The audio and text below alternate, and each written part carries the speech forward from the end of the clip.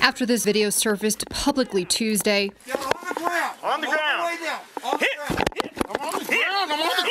Why are you biting me? It raised eyebrows, including by those who know police policy well. There's really no actions that warrant that level of force be used against him. Salt Lake City Police commanded a K-9 to attack Jeffrey Ryans in late April as Jeffrey's on his knees, hands in the air.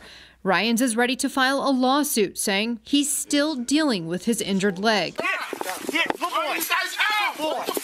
Good boy. Right now.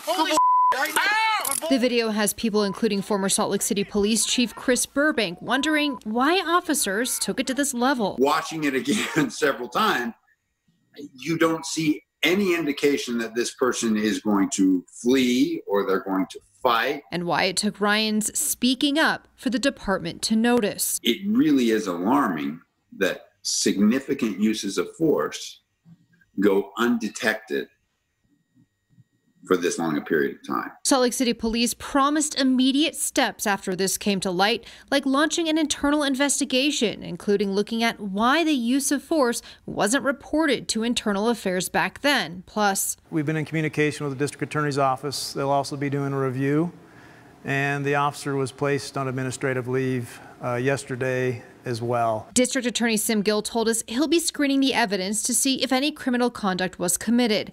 Salt Lake City Police also asked the state to review their K-9 program, saying SLCPD K-9s won't come into contact with the public for now. From here on out, until that review is done, that external review, we'll be deploying them still to look for explosives. We'll be deploying them still to look for narcotics. Burbank says K-9s are a use of force tool, and there needs to be resistance to use them. The investigation will come down to answering if this was justified. Boy, what the right here.